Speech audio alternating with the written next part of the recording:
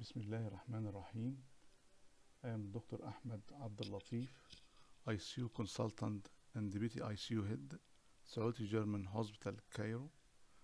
I will speak about sepsis and septic shock delivered targeted resuscitation. At the end of this lecture, you will be able to describe how to deliver early targeted resuscitation in patients with sepsis-induced tissue hypoperfusion and shock, and understand special consideration when resuscitating pregnant patients.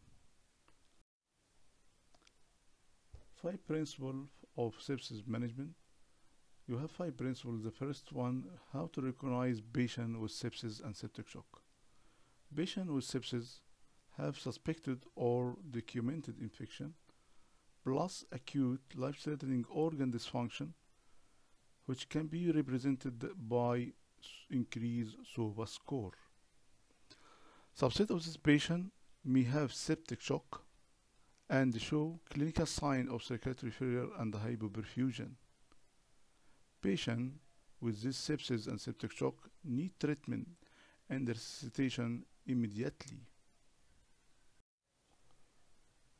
SOFA score has 6 variables, including Glasgow scale and ratio between PO2 and PI2, and also mean blood pressure, and serum creatinine, platelet count, and serum bilirubin.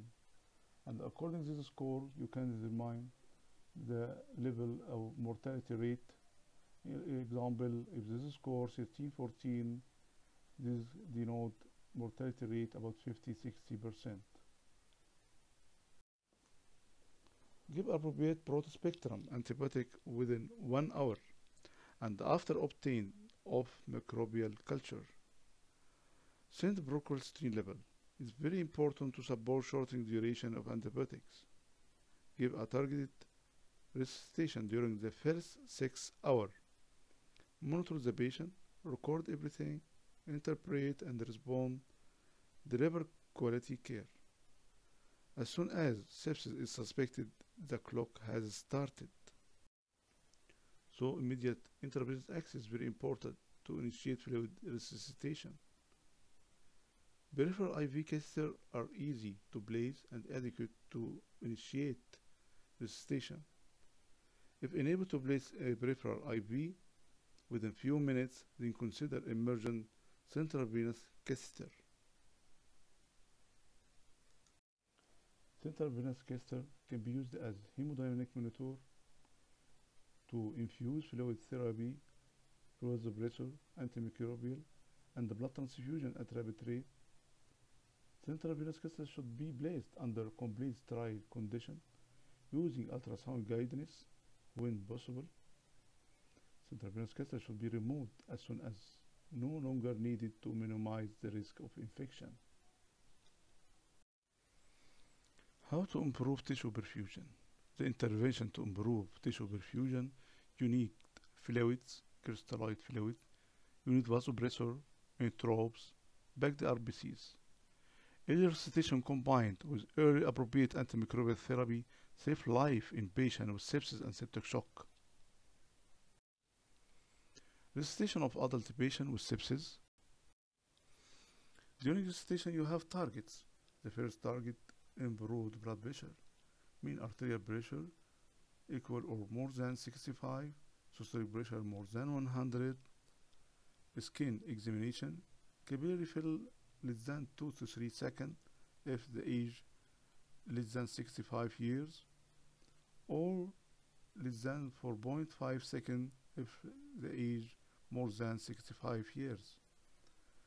Also absence of the skin modeling and well-filled peripheral pulses, warm dry extremities, and improved sensorium, very important, and also adequate urine output, and urine output should be about equal or more than 0.5 ml per kg per hour.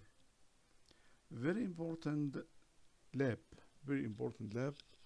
in our target, the serum lactate should be just admission of the patient, send serum lactate, and if this serum lactate is more than 2 millimole per liter, you remeasure again, and your target to decrease it by 20% every 2 hours.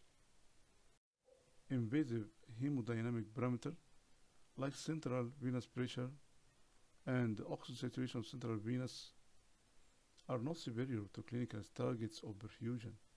Is not superior to clinical target of perfusion.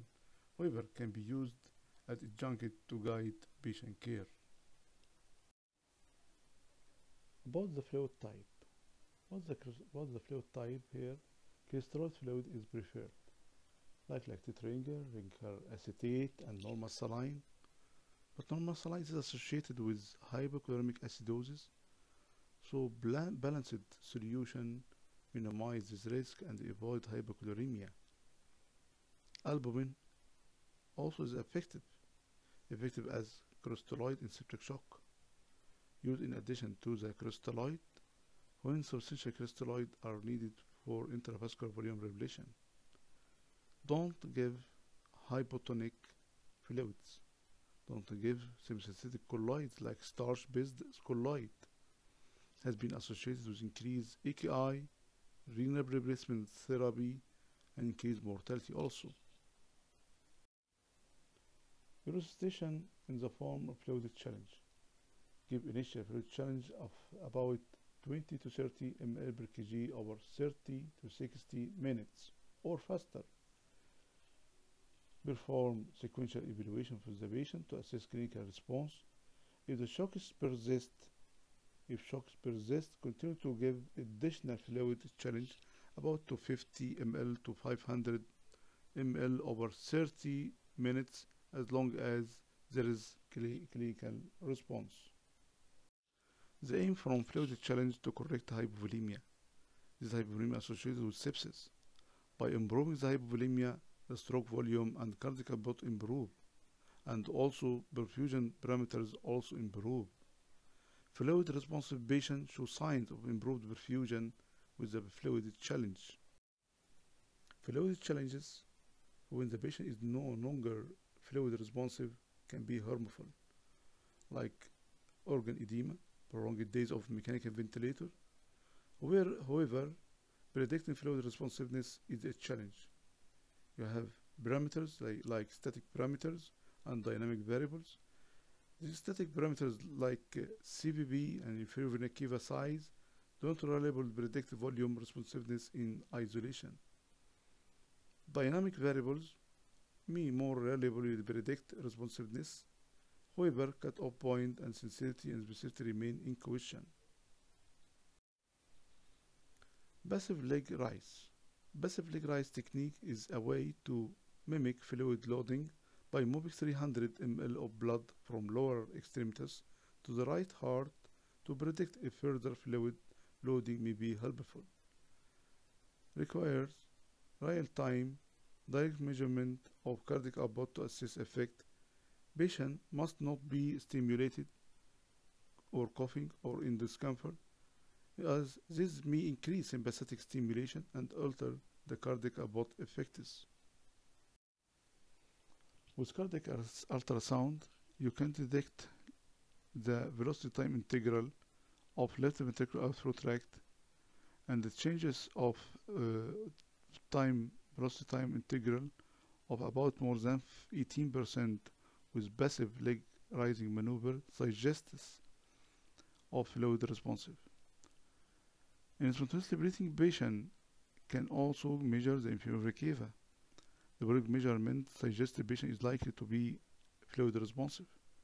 In inferior vena cava measuring less than 2 cm in diameter, coupled with IVC collapse more than 50% with each breath, or even inferior vena cava collapsibility more than 12%.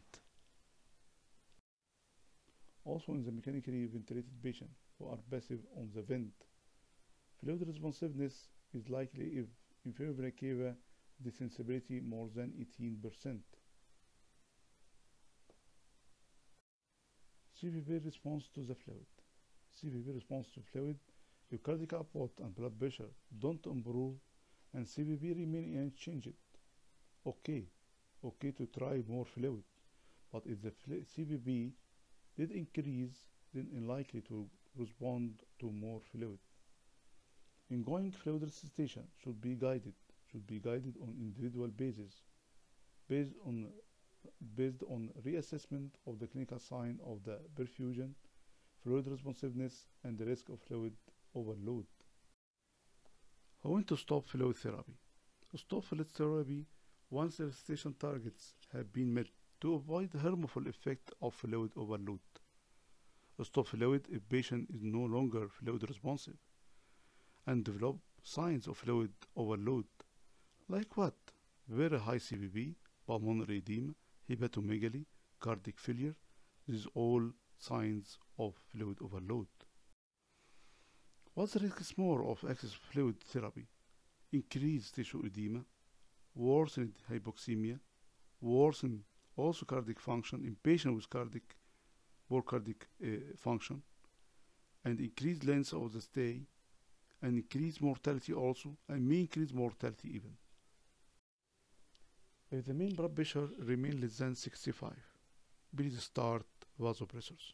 Vasopressors maintain minimum perfusion pressure and adequate flow during life-threatening hypotension.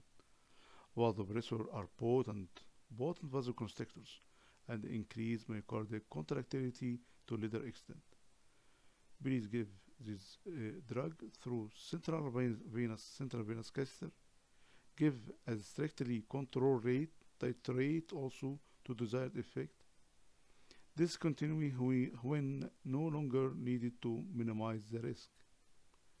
Start vasopressor after initial fluid bolus, but can be given also early during ongoing resuscitation when the shock is severe and the stroke pressure is low. Please don't delay administration. Don't delay administration of vasopressor. The first choice of the vasopressor is norepinephrine, is potent vasoconstrictor. After that, epinephrine is alternative and potent vasoconstrictor also, and has inotropic effect, can add as additional agent to achieve desired effect, can use also as alternative to norepinephrine if not available. After that, vasopressin can be used to reduce norepinephrine dose, can add as additional agent to achieve effect. Caution. If caution is patient not yet evolemic. Restrict please dopamine. Don't use dopamine because it may be associated with increased mortality and increase in tachyarrhythmia. Titrate vasopressor to desired effect. Titrate to target mean arterial blood pressure 65 to 70 mmHg. Can individualize mean arterial pressure target based on patient clinical characteristic. Like what? Consider higher mean arterial pressure in patient with chronic hypertensive. Chronic hypertensive patient need more higher blood pressure to reduce the risk of a KKI. A patient respond better to higher mean arterial pressure. Titrate vasopressor to improve markers of the perfusion, like mental status, like urine output, normalization of lactate, skin examination. Titrate down vasopressor blood pressure in above target range. Inotropes for septic shock. Yes, you can add inotropes if the patient shows continued signs of hypoperfusion, despite achieving adequate fluid loading and use of vasopressor to reach target mean arterial blood pressure. And this you are suspect here this patient have low cardiac output and document this with echocardiography. The first choice inotrope is dobutamine. Dobutamine, if not available, can be used epinephrine. You can start dobutamine with dose 2.5 mic per kg per minute and reach maximum 20 and to try to improve clinical marker of perfusion and cardiac output. Please don't aim to increase cardiac output to supernormal level. You have risk here now like tachyarrhythmia and hypotension. Back the RBCs for shock.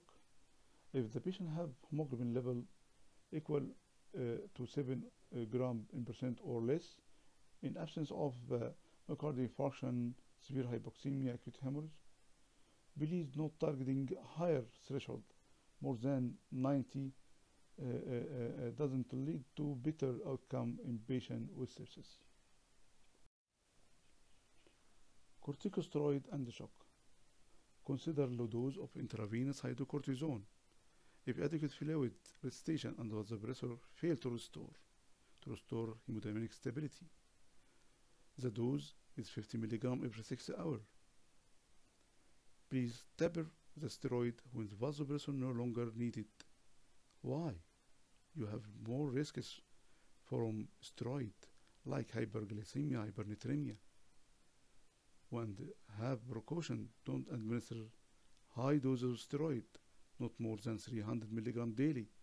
Don't use in sepsis without shock. Don't use to treat influenza pneumonitis alone, but can be used for other respiratory indications. Hydrocortisone, vitamin C, thiamine for treatment severe sepsis and septic shock. A study showed improvement of mortality. Treatment group showed 8.5% and mortality versus 40% for control group. And also no patient in treatment group developed progressive organ failure, decreased the duration of vasopressor use. Treatment in combination, in this combination decreased mortality and organ dysfunction. Hyperglycemia and sepsis. Initiate a protocolized approach to blood glucose management when two consecutive measurement more than 180 mg%. Target glucose less than 180. Avoid intensive insulin for tight glucose control. This approach causes harm for the patient. Avoid wide swings in glucose level. You need frequent monitor of blood glucose every 1-2 hours until stable, then every 4 hours to prevent hypoglycemia. Major risk is severe hypoglycemia. Caution: point of care measurement can be falsely high in shock. Interpret with caution. Phases of septic shock. You have 4 phases. The first one, rescue phase. Second one, optimization phase. Third one, stabilization phase. And the last one, de-escalation phase. Fluid therapy over time. Over these 4 phases. During the first phase, rescue, the patient needs life-saving to correct the shock. And this action from rapid boluses of fluid take minutes. Second phase, organ rescue, and need optimization and maintain tissue perfusion. And you need titrate fluid infusion and use of fluid challenge. And after that, the third phase, stabilization and organ support. And in your aim to become zero or negative fluid balance. And this, so you need minimal maintenance of infusion only if oral intake inadequate.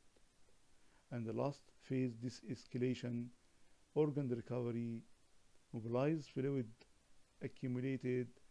This need days to weeks, and the patient is recovering now, and will depend on oral intake only if possible, and avoid unnecessary IV fluids. Management of pregnant women with shock. Maternal positioning. Lateral tilt, elevating either hip 10 to 12 cm, or manual displacement of uterus to the left will augment the venous return to the heart.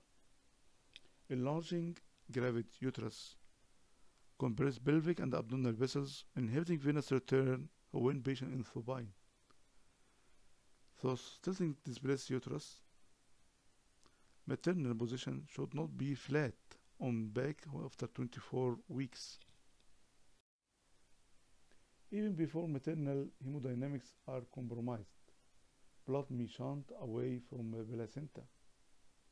Monitor woman and the fetus. Once maternal blood pressure and its oxygen saturation are reduced, then fetus will become rapidly distressed. Early recognition and resuscitation are essential. During pregnancy, there is overall increase in blood volume and heart rate and cardiac output, and reduction in oncotic pressure.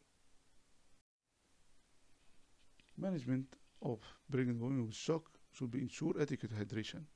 Use IV fluid as necessary. Close attention to fluid balance to prevent fluid overload and pulmonary edema. Oncotic pressure decreases through the pregnancy and in postpartum period.